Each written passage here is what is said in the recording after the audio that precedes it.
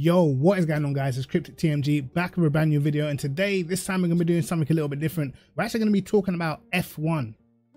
You guys know I love my motor racing. I've been watching F1 since like 1994. I think I've missed like 3 races in that time, and you know, I mainly wanted to delve into what's going on in the F1 scene at the moment. And you know, Red Bull won the Constructors' Championship, and pretty much know Max is going to win another championship, and that's all well and good, but I wanted to delve more into the situation at Mercedes between Hamilton and George Russell from my perspective, which is probably different from what I've seen online, because yo, George Russell's been getting absolutely hammered online, and I'll be real, I don't actually understand why. I don't understand why he's getting hammered to the level that he is, because you know, he's young, he's hungry, and he should be trying to take it to his teammate, in my opinion.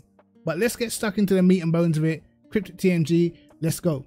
So as we saw on the weekend, guys, race at Suzuka, Hamilton and Russell pretty much went toe to toe, and I've seen a lot of people sort of slagging Russell off. I've seen a lot of people saying Russell's not a team player, he's not playing the team game, he's selfish, he's all these things under the sun. And to me personally, as someone, you know, obviously I do a lot of sim racing.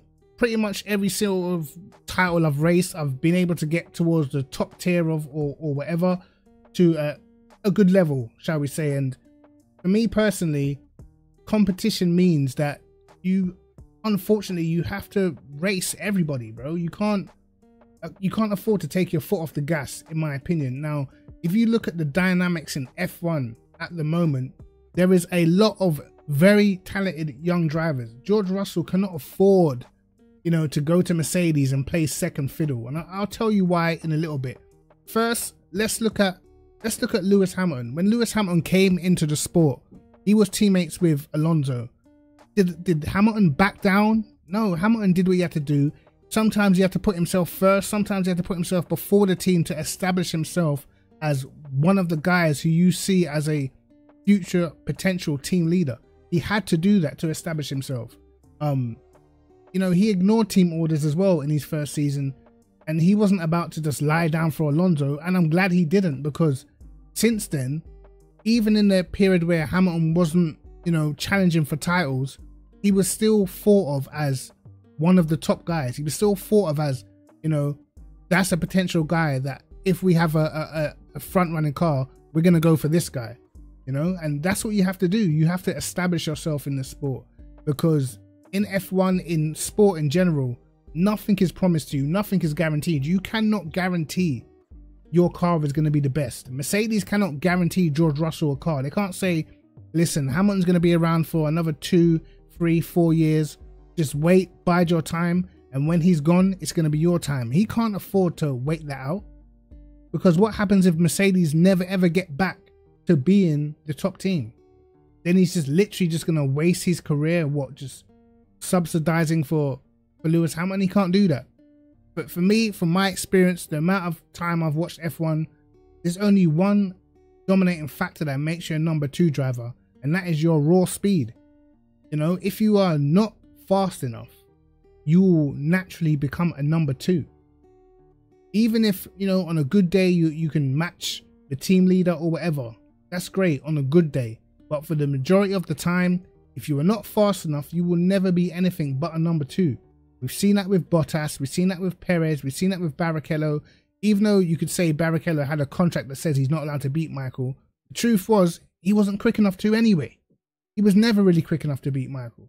And just like Bottas was never really quick enough to beat Hamilton, and Perez is never quick enough to beat Verstappen, it is what it is.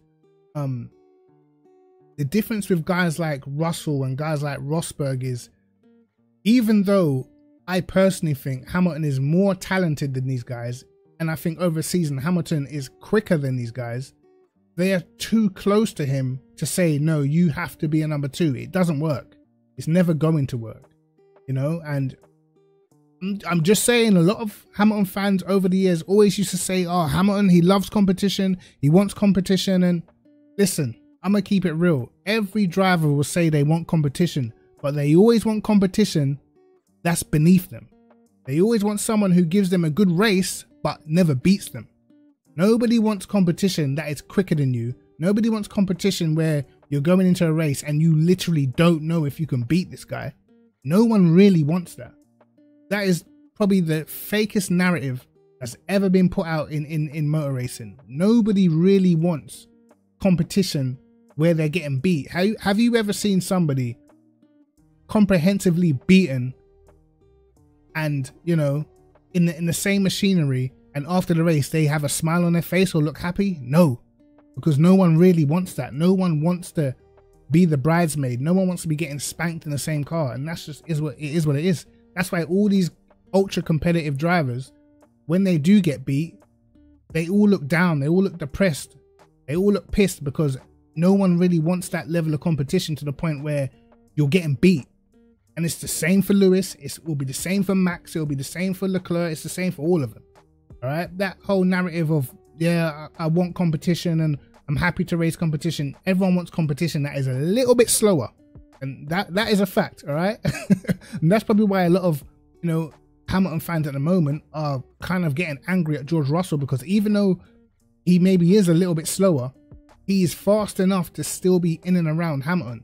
That means, like, you know, certain seasons where Hamilton might only have to be 90% to beat Bottas. Now he can't afford to be 90% with Russell around, because if he goes into a race at 90%, he'll probably get out qualified and he'll probably get beaten. And that's the difference with having a teammate like Russell. Now we've already seen this with, you know, we've seen this with Sebastian Vettel and Charles Leclerc. Remember, Charles Leclerc signed for Ferrari as a number 2, but he was too fast for them to keep him there. You cannot suppress somebody's talent, right? So Charles Leclerc comes in, and within a couple of races, we already seen he's way too quick to be a number 2, way too quick, and they couldn't keep him there. It was impossible. Okay, and it's going to be the same with Russell. As Hamilton gets older and older, unfortunately, he is going to slightly slow down. That's a fact. People talk about Alonso still being at the highest level, and yo, Alonso is very good. And, you know, for the most part, because he was an elite driver, he can fall off by a couple of percent, and it doesn't matter against the majority of the grid. But against the top guys, it matters. Okay, if Hamilton falls off by 1 or 2%, he will still beat the majority of the grid.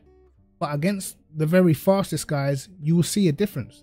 And that's what I feel like we're seeing with Alonso now. Against the very fastest guys, that little drop off is going to look a lot bigger than it actually is. Okay, and Russell, you know, he's going towards his prime. Hamilton's going to be slightly coming down. They're going to converge, and you're going to get a battle. But you cannot just expect Russell to just sit there and just do nothing. Let's say for argument's sake, let's say Hamilton stays in the sport for 4 more years and Russell decides to agree to be a number 2 for 4 years, right?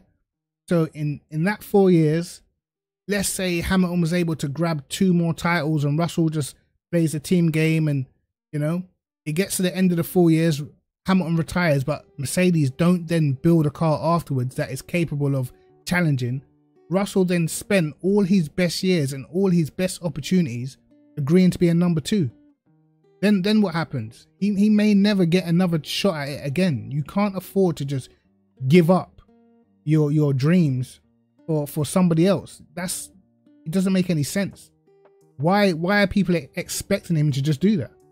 I don't get it. I've never got it. And for me, if you are a driver who you don't really have aspirations, not even aspirations, what it does, it comes down to belief.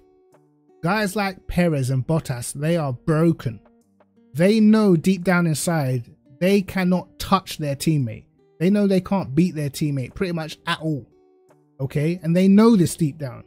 So they're when they get up in the morning, it's different. They don't have that aspiration because they don't really believe in it. Russell at this stage believes he is able to take it to Hamilton, and a lot of that might have come from last season where he outscored him or whatever, but he's got that belief at the moment. Now, if Hamilton goes on to break him down, then eventually he might fall into a number 2, who knows? But at this moment in time, he's got the belief of, if I maximize my weekend, I can beat this guy. And to give credit to Rosberg, even though I believe Hamilton was still a better driver in 2016, he had that belief for that season and he pulled it off because he just consistently just scored points. That's what you have to do at the end of the day. Like I said, if Russell was to agree to be in a number 2 and, you know, he never ever got the opportunity again, and then let's say Aston Martin become the top team in the sport, are the top guys at Aston Martin going to say, you know what, let's go and get George Russell? Or are they going to go for another driver like a Norris or a Leclerc? Because Russell's been a number 2 for 4 or 5 years. They're not going to look at Russell and think, yeah, this is the guy I need to lead the team. They're going to go and get someone who's been competing at the front, who's been challenging for wins, who's been a leader in their own team. And that's why you cannot afford to give up opportunities when you get in the space of F1. For instance, look at Bottas, right? Bottas was the perfect teammate. He followed team orders. He did what they told him to do. He let through Hamilton in the few times where he had to. He played the team game. Pretty much the perfect teammate. Where did that actually get Bottas? Where did it actually get him? Because he only got 1-year contracts. So they pretty much disrespected him by saying, yo, we don't know how long we're going to keep you. We're going to keep you as long as we're far enough ahead that where you finish doesn't matter. And then the moment they had a chance to upgrade on Bottas, they did it straight away. He got called a wingman on live TV, like literally disrespected this guy. And then what team did he end up after he left Mercedes? Literally at the back of the grid now. And you could say Bottas's best years in F1 were spent as a number 2. You know, he was spent knowing that he's never getting a championship. Never. And Russell's not going for that. And if I was a driver, I wouldn't be going for that. Hamilton wouldn't have gone for that, and he didn't. You know what I mean? He came into the sport saying, listen, I've got to take it to this guy because, you know, I've got a good car right now. I need to maximize my opportunity. That was his mentality when he came into F1.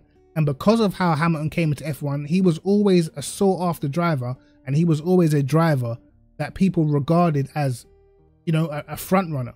So even when stuff went wrong at McLaren, the top teams are looking at him saying, yeah, I'll get that guy.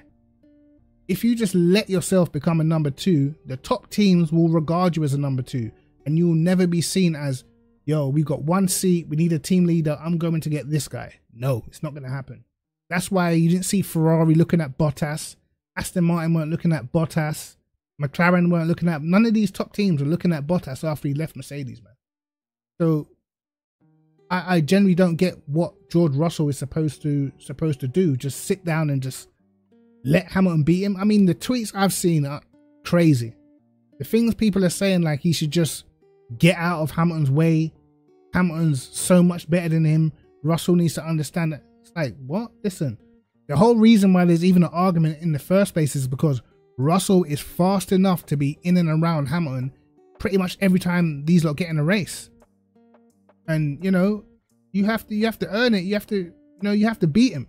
If Russell's in front of Hamilton, he's got no divine right to just jump out of the way, especially if Hamilton's not actually fighting for a championship. Listen, a lot of people saying, but Hamilton's fighting for second in the championship. Last season, Hamilton said if he's not fighting for a title, he's not particularly bothered where he finishes. He just wants to improve the car. What's the difference this season? Now he's in front in the championship. All of a sudden, you know, Russell's supposed to subsidize his results. I didn't really see last season them saying to Hamilton, oh, let George through, because that wasn't really happening. You know what I mean? Even though George was ahead in the championship, it wasn't really happening, and there was no need for it to happen because they weren't literally fighting for a championship, bro.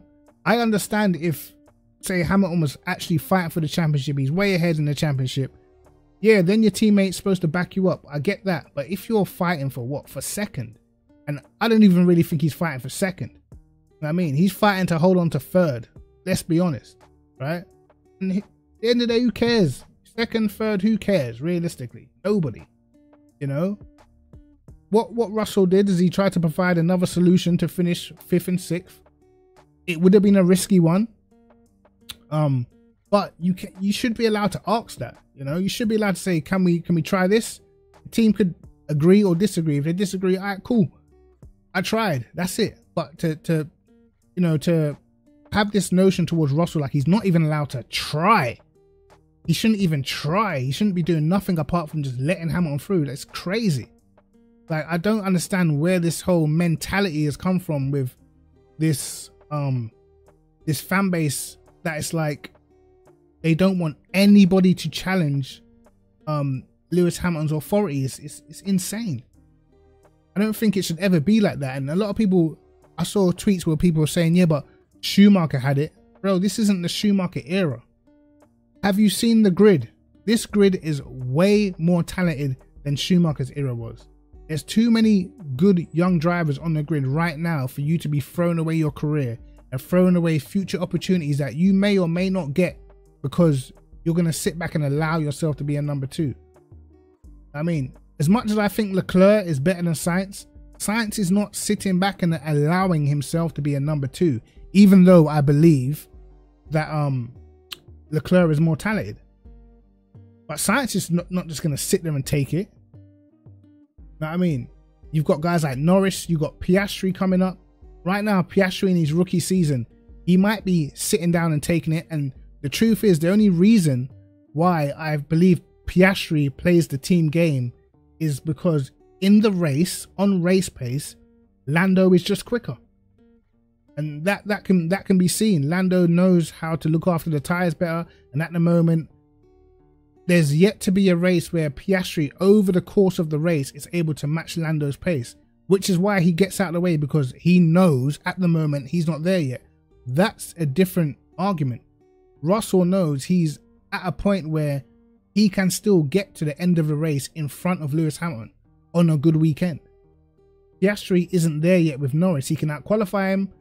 You know, he's been very good for a stint, but he's yet to have a good complete race where he's matched his teammates' pace. Russell has done that. So, you know, should he not warrant a little bit of respect? Like, it's crazy, man. Why do people just think that this guy should just lie down? I personally don't understand it. I don't really like to see it because I don't think anyone should lie down. As a man, as a competitor, who are you lying down for, bro? Who? Like, I don't want to see that at all. You know what I mean? If you're watching boxing, if you're seeing a one-sided boxing fight, you can't even take it serious. I don't take it seriously. I don't even like to see it. I hate to watch that when you know a guy's just stood there just waiting to get knocked out because he's just trying to get the payday. Like, what is that? That's not competition. That's not nothing anyone wants to see. It's not impressive, you know? And Russell, for me, he's got to try and stand up to Hamilton. Your first barometer is your teammate. You know, people saying he's trying too hard to beat Lewis. So who is he supposed to try and beat? He's got to try and beat Lewis because he has to show his worth. Because does he want to end up like Bottas? Bottas, for the main part, you know, he gave up trying to beat Lewis. How did that end for him? You know what I mean? He got replaced. And did Mercedes look after Bottas after the fact? You know, did they get him in another Mercedes powered engine like a McLaren or like a Aston, like a team that's like in the midfield? Nope. This guy is at the back. Do you know what I mean? So you have to look at it for what it is. Every man has his own problems. Every person gets individual bills through their own door. You know what I mean? Hamilton is not going to help Russell out with his bills when Russell starts struggling for money. That's my analogy of someone's F1 career. If Russell starts struggling in the future because after Hamilton leaves the sport, Mercedes go downhill, Hamilton can't help Russell now. What's he going to do to help him? Nothing. You know what I mean? So what's Russell supposed to do? Give up the one or two opportunities he might have to do something noteworthy in the sport for somebody else? No, it's a driver's championship. Everyone's individuals, bro. Sure, Mercedes might want second in the constructors, but what Russell was suggesting wasn't as if like, it wasn't nothing like out of this world crazy. You know, he's trying to suggest a way they can get the best results. He even said he would let him through on the last lap. So I don't get it. Right. And for some reason, this guy's just getting daggers for, in my opinion, doing exactly what he should do. He should be trying his best to beat his teammate. That's what he should be doing. And if you don't want that, then how can all these people say, you know, Hamilton thrives on competition if you literally showing every aspect of not wanting competition? people saying, oh, he's not being a good teammate. Cool. If you don't think he's been a good teammate, okay, cool. But in my opinion, in the first stint of the race, Hamilton made a couple of mistakes. Russell was right on him. You know, if they wanted to maximize their finishing positions, why in that stint of the race, why didn't Hamilton let Russell through? He was struggling with his tires. He'd gone off the track. His tires were dirty. Russell was right behind him. Why didn't he let him through if they wanted to maximize the result for the team?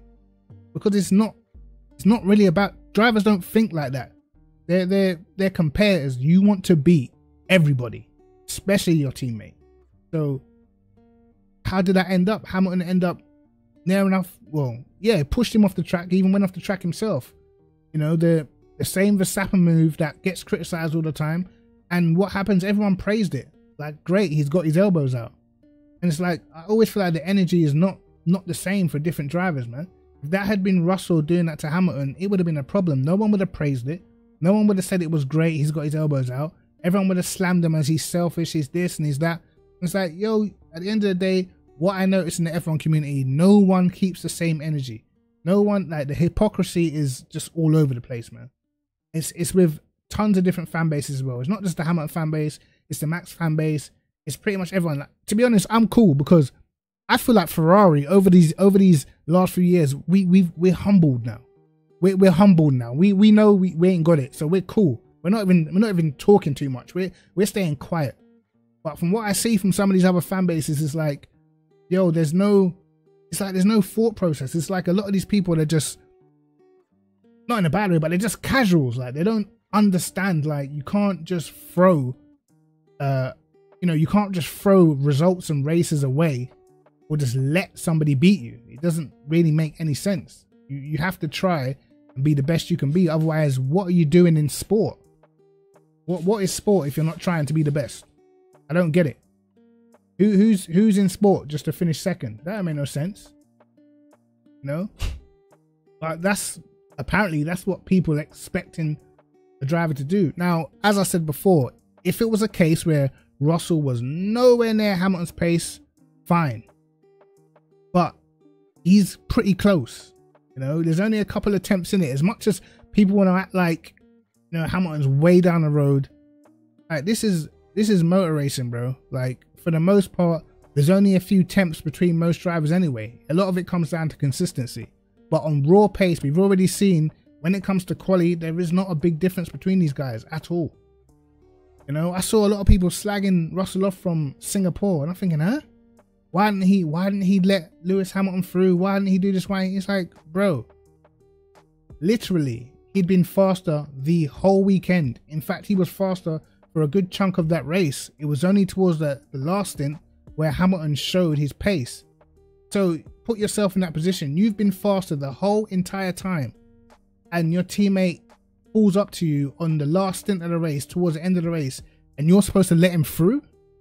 What kind of mentality as a driver do you have to have for that to even be an option in your mind, bro? Do you think for 1 second, if the shoe was on the other foot and Hamilton had been faster the whole weekend and Russell had caught up to him, even if Russell came on the radio and said, oh, let me through, do you think Hamilton would have let his teammate through for the good of the team? Not a chance in hell. So all this good of the team stuff is all well and good, but it's not realistic half the time. All right, if someone's done a great job over the weekend, you have to give it up. If you were better in qualifying and out qualified them and started in front of them, this wouldn't be an issue. But because Russell is quick enough to, you know, put himself about, you know, it becomes an issue. But that's just what it is. That's competition, man. That's just how it goes at the end of the day. I don't expect Russell to lie down for anybody. I don't expect Hamilton to lie down for anybody, because they're, you know, they're two top drivers. Hamilton for me is the better driver. Let me make that clear before people start trying to come here and start saying I'm hating on Hamilton. I believe Hamilton is a better driver than George Russell. I believe overall he's got more ticks in his basket. You know what I mean? He's got more ability overall. But it doesn't mean that he can't get beat on a bad weekend. It doesn't mean if he has a dip in a season, it doesn't mean that Russell couldn't outscore him for a season, like sort of how Jenson Button did. You know, and at the end of the day, that's why you have to take your chances, because no one knows what's going to happen next year in F1. No one knows what's going to happen in 3 or 4 years' time. No one knows if Mercedes will ever get back to the front. So, you know, you have to do what you have to do. Hamilton's not going to be here forever. So George Russell has to carve out his own legacy in the sport. And, you know, Mercedes are probably not going to try and suppress that, because it's for the benefit of them in the future. Once Lewis is gone, they don't need a guy with a number 2 mentality leading that team. You know what I mean? They need a guy who's confident. That's why look at Hamilton in 2008. He had that confidence because of what he did to Alonso, what he was able to do, and how he was able to compete against Alonso. Imagine if he came in and just sat behind Alonso every race and didn't challenge for wins and just let Alonso win everything. And that, when you think about it, that was actually for a title. 2007 was for a title. Let's be real. If Hamilton came in and just backed up Alonso probably wins the championship. In fact, I'm pretty sure Alonso would have won the championship, but he came in and he took points of Alonso. It is what it is. You know, people can say that, why would you let a rookie come in and Alonso was the lead driver? Bro, Hamilton was too fast. We didn't want to suppress his talent. And look at his career now.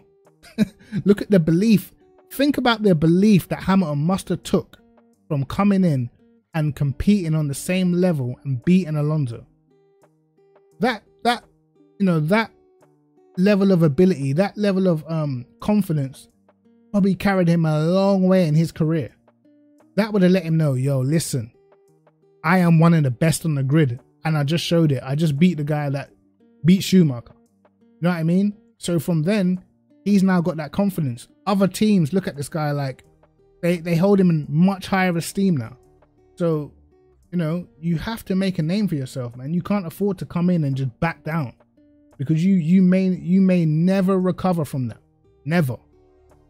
I mean, Gasly was kind of rated, you know what I mean? Got smoked by Verstappen, and his career, even though he's had good races, but his career and where he drives at has not recovered from that. Alex Albon, now at Williams, even though he's doing a great job, his career has not recovered from that. If you look at where all the people he was racing with in his junior career, if you look at them, where are they all now? They're all at top teams. They're all at top teams. Their careers after taking that beating from Verstappen has not recovered. Daniel Ricciardo's career has not recovered, and he went on to take even more beatings. You know what I mean? So you can't just allow someone to get the up on you because, you know, they're more experienced or they've got more championships. That doesn't mean anything. You have to fight. You have to fight, and that's the way how it should be, right? And if people don't like competition, then what are they in sport for? That's just how it goes, man. Lewis Hamilton, for a lot of his career, he was the young, hungry guy. You know, he was the guy coming into the team, the new guy, the rapid guy, the hungry guy that wanted to do well. This is the first time in his career that he's had to face the young, hungry guy. It happened to, I'm pretty sure it happened to like Prost, Senna coming in. It happened to Alonso with Lewis coming in. It happened to Vettel with Daniel Ricciardo and Leclerc coming in, you know, and now it's happening to Lewis. In the future, it's probably going to happen to Max, unless he leaves before he gets old. So that's what it is. It's sport. Even Lando Norris is kind of facing that now with Piastri. They've got the young, hungry guy coming in. Lando Norris is still young himself. He's getting this early in his career. You know what I mean? When you think about it, Lando Norris has been facing guys that were either seen on his level or above him pretty much from the get-go. So it is what it is, man. You have to carve out your legacy. I feel like Lando Norris has done that because for the most part, he's smoking everyone he's gone up against. So now Lando Norris is held in high esteem. If there's a seat to be had, Lando Norris is going to be one of the first people look at because of what he's done. He didn't come in and think, oh, well, I've got Ricciardo as a teammate. He's more experienced than me. He's won races. Let me just be his number 2 and back him up because he's got experience. He didn't do that. He smoked him.